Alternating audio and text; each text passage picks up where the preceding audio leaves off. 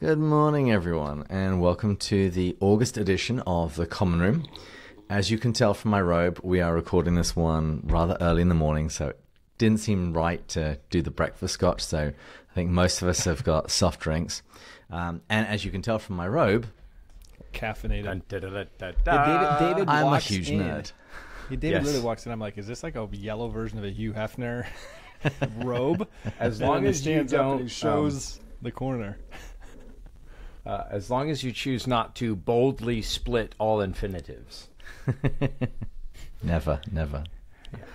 Well, gentlemen, how are you all doing? Matt, how are you? Stunned. Good. Actually, as we record this, I'm getting ready to go to Ireland next week. Oh, 10 man. days. I'm very excited. Been looking Where are you forward to this going? for a while. Limerick, Galway, Killarney, and then finishing in Dublin with Notre Dame is playing Navy there. In the in stadium. London. So there'll be a bunch of Notre Dame people there. It'll just be fun to be in Dublin. Honestly, it's funny. The thing I'm probably most excited for, of course, all the touring and stuff and the different sites, but is just the pub scene. Getting a Guinness in these different pubs. Okay, Yeah. Weatherspoon. Where's this? Write this down. Weatherspoon. Okay. Write it down. Weatherspoon. I'll send you a link. It's a pub finder. So this is a company that has bought a bunch of traditional old pubs, and then it's got maps. You can walk to. There's Weatherspoons all over London. Ooh. Fish and chips is generally 3 or 4 pounds cheaper than what you get in a normal pub, and the food quality is great. You can order everything. This is an app for introverts in London. You can go to your table, it's numbered, enter your table number, order everything, and pay for it all on the app. And so you never have to ever actually interacting with another human being. Right? It's not very sacramental, Andrew. It's not very sacramental. I was going to say, this doesn't sound very... Hey, the food and drink of the gods. That's Oh my God. all eating and drinking is sacramental. So... And Emily Dickinson says, the soul selects her own society, then shuts the door. So, yeah. But C.S. Lewis says that 2 isn't even the best number for friends. Keep inviting more people in. You already have a common interest. Pubs. Absolutely. That is my number one beef with the United States. Oh, There is no no pubs. Really? I'll tell you mine afterwards. Go on. Okay, well, You're not allowed. It's continued frustration. I mean, after spending that year in England, I mean, pubs are just so much better than bars. I don't understand how we haven't embraced pubs. I like the circular lower top tables that you sit around in threes, honestly. Oh, yeah. You just get these different pints. There's great pints. Bars just suggest harder drinking, in my opinion. I hear bar and I think you got to get a mixed drink or a cocktail or something. It's like a pub, I'm just getting a pint. And it's just more relaxed. There's a smell of bars that's like stale old alcohol, but a smell of a pub is wood, and it smells primarily of beer or ale, but also it smells of food. There's a little bit of grease smell from the frying of the fish, and it just is something, it just seems much more homey. But Weatherspoon, it's a lot of good traditional pubs that have been there for a long time, and then this one company, kind of bought them all. So great way to find a reliable meal and a reliable pint. Hijack this conversation aside, but why do you guys think the United States has not embraced the pub scene? I've actually wondered this. It seems like if someone were to actually just build some pubs, people would love them. Or is it our personality of individualism, hyper work focused? We don't think of leaving work at 5 and going to a pub in the evening. What do you think it is? I think I could point to a few things because the pub grows up inside the village. So everyone's in walking distance anyway. Right. And it is the village. It is the entire set of society that would be there. So things like beer gardens, and there are areas of the pubs where children can also come in. Sure. And the fact you can also get a meal there. Everything is just much more set to be communal. Whereas I would say in the typical American bar, you drive there and the focus is, as you say, primarily on drinking. It's not so much of the whole community gathering together at a watering hole. Yeah. Yeah, no, I think that it's primarily geographical, and the parish and the pub are the center of village life for so many years. and for hundreds and hundreds and hundreds of years. And then also think about the development of American society. And we're only born in the late 1700s. And in the late 1800s, you got the Industrial Revolution. Henry Ford comes along, and now we're spread out. Because a pub is by definition almost, at least a local, is by definition walking distance. And we don't have walking distance villages. We have a car-based society. And so if I could walk to, there's a grocery plaza with a Publix, right around the corner, and we walk there for groceries all the time. But there's not even a bar there, much less a pub. But if there was, if it were English society, there would be a pub in that, in that plaza. So, I would also add that licensing laws and drinking ages also make an impact there. The way that the drinking ages move so late in the States, whereas in England it's a good deal lower, and it even varies depending upon what kind of alcoholic drink you're drinking, whether or not you have an adult with you, and whether or not you're ordering food. The rules are much more complicated, but it does then, I say, it makes it much more of an integrated part of society, not something that you do at the very end of adulthood, the very last thing that you're actually allowed to do. That makes sense. I know we need to move on, but trying to look out. Oh, okay. So the pubs developed. The pubs developed as a public house as opposed to like a private club that you had to pay to, and so it becomes a little bit more democratic, and so a little bit more, certainly other people, which is what democratic means. David, did you listen to the recording I did with the other? Not gentleman? Not yet. Okay. We'll talk about that actually in a moment. I just want to put a bow on this pub discussion because Andrew's point about the pub and the parishes and the link between the two is very true. And we would often say that you first of all go to your parish church for the service, and then you go to the pub because it's thirsting after righteousness. Oh, wow. And my favorite breakfast ever was in November, right after the memorial stone at Westminster Abbey. And I went to High Latin Mass at St. Aloysius at the oratory with Walter Hooper. And then afterwards went to the Eagle and Child for the best pint of stout I'd ever had. And there was a holiday festival on St. Giles there. So the whole street was shut down and people were milling around. There was kind of a fine mist, almost snow, but fine mist falling. There was traditional carols up on a stage that they had set up. And my breakfast was a pint of stout at the Eagle and Child, a Cornish pasty from the Cornish Pasty Company, and literally chestnuts roasted over an open fire. So, yeah, it can't get much more English than that. Yeah, we know how to live. Yes, you do. Matt, you mentioned your recording with the C.S. Lewis Book Club. Would you mind telling people a little bit about that? Yeah, it was fun. We'll see what David leaves in. We roasted him a little bit. I heard that bit as I was trimming the ends to send to our audio engineer. I didn't think there was anything bad. It was all fun because we're roasting, self-deprecating myself and them. But they have a very similar dynamic. Mm-hmm. It was like everyone has a Matt. Well, and a David. It was kind of freakish how. But not everybody similar. has an Andrew. Oh. No. Sure, everyone needs an Andrew. There's For an interview good or ill.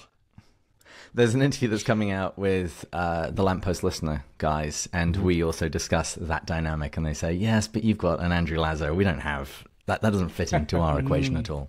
It's like a wild card. But genuinely, Alex and Dan have the same. And what was even more honestly freakish about it was Dan is a finance individual. He's very similar to myself. There was like 3 or 4 things that I realized over the entire conversation. And I'm also going to Salt Lake City in a month and a half for a wedding, and I'm actually adding on 2 days for vacation, so I'll probably meet up with them quickly before I go to Park City.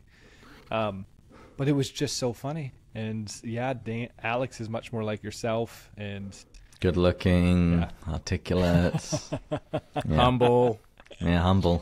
No, so this short answer, it was fun, and what I got from it, by the way, listeners, is it's a very different format than ours, like 3 episodes to do all of the Out of the Silent Planet. So if you want to go and just get some high-level themes, to be able to experience the book at a high level before diving into it. I think it's a wonderful dynamic. It's obviously different than what we do, so it's very complementary, and yet with similar personalities. And so that was fun.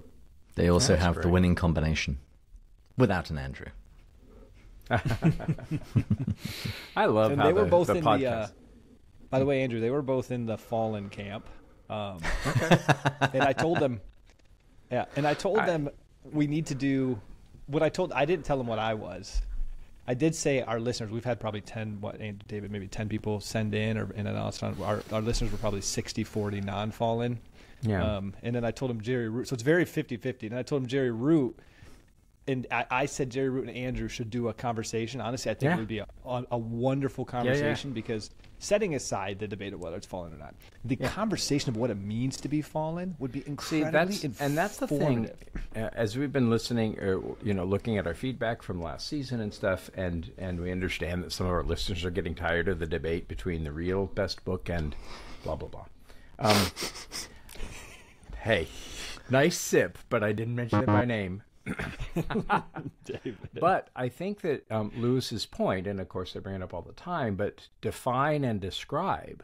I think that a lot of the Inklings debates probably devolved into, or if you think about it, evolved into defining and describing. What do you mean by best?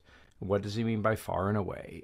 What do you mean by fallen? And I think that a long conversation about fallenness, and is death included in fallenness? Is there death in an unfallen world? And I think that those are the kinds of debates, because I don't think it has to be oppositional or binary. And I think that that's, like David was saying, the best friends are not two. It's a third or a fourth. There's an exponential factor when you get lots of different opinions. And so I think that maybe this season we should avoid the strictly binary debates and maybe delve a little bit into more, what do we mean by, which is something I think that would have been part of all of those conversations and fascinating, I think. So this would be a good time to say too, even though probably 1/20th or 1/30th of our actual podcast listeners come to YouTube to watch this. For those that do, let's set the record straight. There is zero competitiveness between us on these conversations. I think one or two of them thought like we actually were competitive. Oh gosh. Maybe there are for you. I feel zero with the great divorce until we have Face Honest. It's just a funny inside long running joke. But maybe it comes across that way. And there's an interesting letter from Tolkien to Lewis. I think one of the only surviving ones. And they talked about having a conflict, and Lewis said, "Oh, good Lord, man, there's no need, for me to forgive you anything. I was just tired and whatever." And I love hearing the roar and knowing that one could dive right in. And going at it hammer and tongs is part of the expression of their friendship. And these were not athletic men, generally. And so the competition of sparring with ideas. And I would love to, I think one of the major moments in my Lewis scholarship was having lunch with Jerry at Wheaton College and backing him into a corner and making him concede a point. It's like, crap, I did that for Jerry? Oh my gosh, and he gleefully. I want to see you guys talk about this. I think it would be a great conversation. We should probably bring in a third as well. So not me, because I'm biased. Maybe David. I feel like David could actually be a neutral, like just dive deeper into the questions. Malcolm. We should bring in Malcolm. Oh, that would be an interesting one. You're right. Yeah. I'm anyway, a scholar. By the way, if you guys want to see me competitive, probably my most competitive conversation ever was recently with my English friends. He lives in New York now. On the you have another healthcare system. No. Yes. No, you have mentioned your other English friend before. It's kind of like the other C.S. Lewis podcast. That's exactly. We acknowledge its existence, but not its supremacy. Yes, but it was the. I know the feeling. The U.S. healthcare system versus the U.K. healthcare system. And you should see our back and forths in our text messages. We still love each other. I still his wedding. But man, they get heated. David, you would appreciate some of them. I'm sure. Anyways. Well, we've got a raft of things to talk about. Well, yes. I mean, we'll see how much we get to because we're already halfway through. But the main piece of C.S. Lewis related news that's been in the media for the last few weeks at least is that Netflix finally show real signs of movement on the production of their Narnian adaptation. And specifically, Greta Gerwig appears to have been tapped for at least 2 movies. She's the Barbie director? The Barbie director. She also did Lady Bird and the most recent adaptation of Little Women. And it seems, from at least some sources, that it's going to be The Horse and His Boy and The Magician's Nephew. And the fact that they've suggested The Magician's Nephew may mean that they're going to be doing this in chronological order, which I've gone on record. Now, I've gone on record as saying I'm okay if they want to do the adaptation of the movie. They can fix all of the things that would make the book reading not work. But we're going to leave that debate aside. I'm interested to know your thoughts on Greta Gerwig being the possible future director of the Narnian Chronicles, and have you seen any of her previous movies? Well, I want to just jump in and bring up the discarded image, and also Lewis's studies in medieval and Renaissance literature. A great image. It's in there. It's in there. What Lewis is doing, or Lewis talks about the job of a medieval writer, and in so doing, I think he's talking about the Inklings as well, especially him and Tolkien. He says that for a medieval author, the idea of originality was not even part of their, concept. They received an old story, and then they chopped off the bits that they didn't like and added to the bits that they did like and passed it on. So kind of the 2 supreme examples of this are Sir Thomas Malory, who writes the Mort d'Arthur, the Death of Arthur. And he grabs all of the different stories, the Celtic stories, the Welsh stories, the Berulle from France, Chrétien de Troyes, grabs all the Arthur stories, and then the parts he doesn't like, he tamps down, and then the parts he does, he adds to, and he passes it on as kind of one unified work where he's grabbing a bunch of authors, but going behind them to what he thinks the original story or myth really was. And then he says, okay, they kind of got it wrong. Here, let me transmit it better. Shakespeare, in some ways, is the ultimate medieval author, if you will, because 33 of his 36 plays are non-original plots. These are stories that he got, and then he kind of blew up into Technicolor. And I think that as a director of a movie, which is in some ways completely different role than an author of a book, I think it's the director's right and, in fact, obligation to kind of go behind, grab the original story, add the parts that they like, delete the parts that they don't like, and kind of pass it along. Peter Jackson does a stumbling good, job of this. He omits Tom Bombadil. He introduces more of the Arwen, Aragorn story. And so I think that if Greta Gerwig... Yeah, exactly. There's some bad things. And that's part of what the next author would do. Hey, ruined Faramir. Let me make that movie in a better way. I think that a director has a right to change the story, because I don't know that I want a shot-by-shot, scene-by-scene adaptation of any of the Narnias. I want them to be imaginatively sympathetic with the movies or with the books and really understand the essence of it, and then film their version of that. Michael Apted, as a non-believer, I think that some of that informed the reason that Voyage of the Dawn Treader was terrible. But I don't think that either he or Douglas Gresham, frankly, really got what that story was all about. So the scene where Eustace is dug out of his skin by Aslan's actual claw ends up being Aslan scratching on the ground. And it's like, you miss that whole transformative, conversion.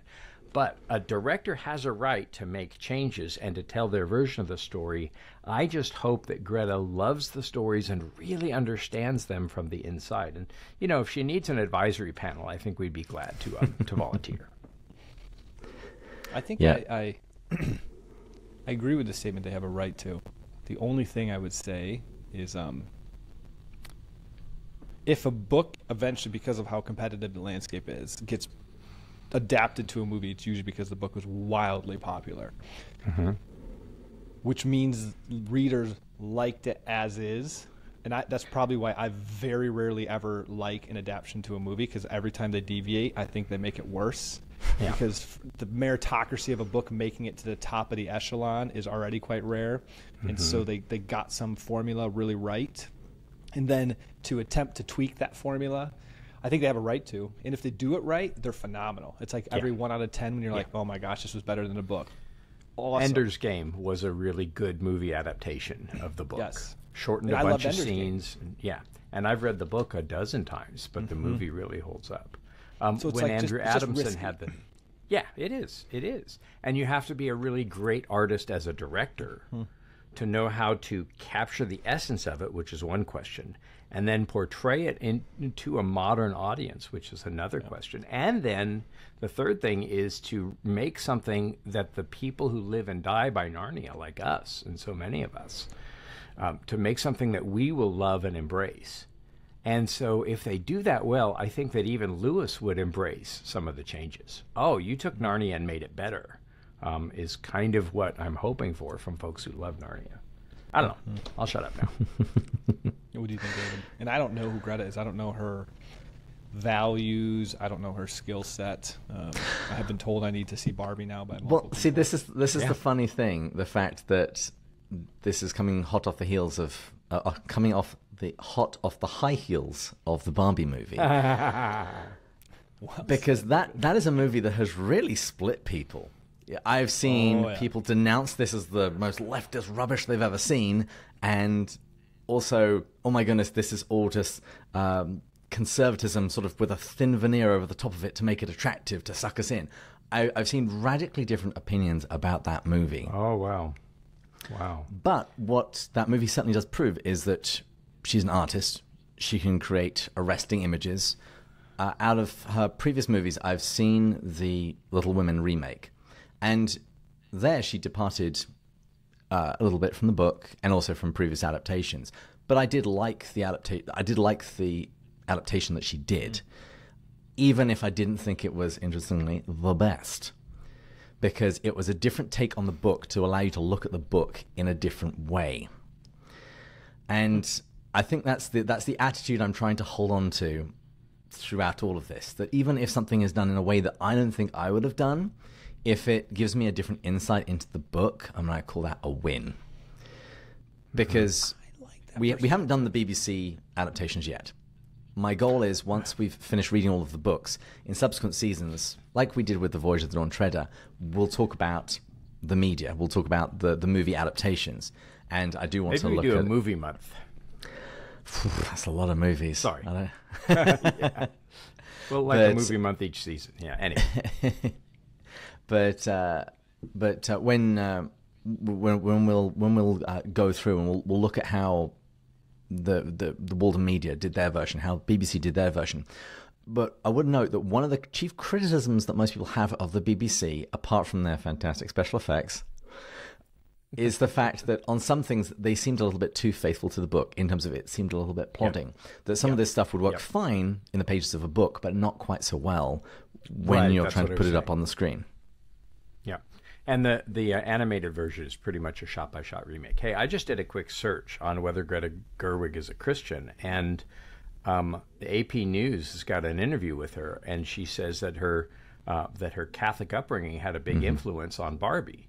She says, in the movie, Barbie, like when it starts, she's in a world where there's no aging or death or pain or shame or self-consciousness. And then she suddenly becomes self-conscious. That's a really old story, and we know that story. And she says that she has a tendency to rely on these older story forms due to her Catholic upbringing in my hometown of Sacramento, California, by the way. So let's hope that thing gives her a sensitivity to those stories and themes. Because that would be my only frustration. I'm fine with artistic creativity, trying to take a different angle, and honestly, I'm fine if you fail at it. I don't like when they try to put different political values or different values into something that the author never intended. Right. It's like, all right, that's just really frustrating. The gender issues in Narnia are really delicately balanced and show a real progression of thought. And I think that there's a subtle generosity towards ideas of sexuality in those books that most people miss because they're chopping it up with a hatchet instead of with a scalpel. Well, the other thing that's going to be interesting is in light of the Rings of Power, because Amazon came out and produced Rings of Power, and I think it's safe to say it received a lot of negative feedback. And also the podcasters and influencers who really championed it got called lots of names, and their integrity was questioned because they flew them all out to England for the premiere and to meet all of the rest stars and stuff. So I just want to go on record as saying I am very happy to say whatever you want me to say about these new Netflix movies if you give me a free ticket back home, particularly if I can take my family with me. So I just want to go on record as saying that. Pluralize those pronouns. Pluralize those pronouns, buddy. Yeah. So I will maintain my integrity. One of us needs to. All right, we'll go without Matt, okay, David? We'll drink to him at a proper pub while he's at a bar somewhere, drinking his White Claw. I will give you my non-expert, naive, but nevertheless genuine opinion, and you can be assured of that. But I do think it'll be really good for Narnia. Once again, just getting people's eyeballs in front of something that they might not have encountered. Because I would say in recent years, I've encountered more people, more younger people who haven't actually been exposed to Narnia, and much in the same way that however one might view the success or failure of the Rings of Power, it's suddenly got Tolkien and the Lord of the Rings in front of a lot of people and in their heads. Yeah. And I can't remember what the statistic was, but there were many more sales of the Lord of the Rings and the Hobbit in the wake of the Rings of Power. And I think for that, any Tolkien fan should be grateful, even if they thought that the Rings of Power was stupid. That if it's getting a new audience to go and read the books, it's a win. Yeah. Well, and the secondary effect of Joe Rowling's immense popularity with Harry Potter is that not only did people rapidly read Harry Potter and try to go through a Barnes & Noble today without bumping into Harry Potter stuff, but it also encouraged students who normally didn't like to read, which is who I taught for 10 years, encouraged them to read and gave them a reading experience that then, let's hope at least a significant fraction of them will continue to reproduce. And so I do hope the movies drive people back to the Narnias, and I have several sets for sale. So, you can cash in. Sure. Well, I was actually about to joke. I'm going to create a Pints with Jack controversial content strategy where we no, seriously, how you go viral through YouTube Shorts by making controversial statements. We'll get these 1 to 2 minute clips where we will make very controversial statements about the show. They're going to pop up in the algorithm because they create vitriol, and it's going to be perfect for Pints with Jack. We're going to gain notoriety through this. It's going to be the Andrew Tate method, except for Pints with Jack. We just make these asinine statements. Well, you know what? We should just reach out to her and, let her know that we're available to help her along the way. Mm-hmm. And available for flights to England or New Zealand or wherever it is that she would like to film these. Yeah. Well, and just having a voice, I think would be great. So we didn't reach anything on our list, did we? Well, we got one thing. Matt has also been reading a book. Yeah. Should we do a second common room? This is just so people know we were supposed to talk about the affection of sin from here at some point. Just read the book. Your life will be changed. Okay. That's the short answer. I'll move that onto the September agenda for common room. Okay. You got a 1 month to read the book. There you go. A little bit of a warning. Good. I love it. All right. Well, I will just sign off by saying that we've had some very fun conversations over text recently. Listeners, viewers, we have some very fun special gifts that we're going to be giving to our Patreon supporters over the coming year. We've got a couple of great things in the pipeline, so stay tuned for that, and please join us next time. Things. Oh, I would. We'll be going further up and further in. Cheers.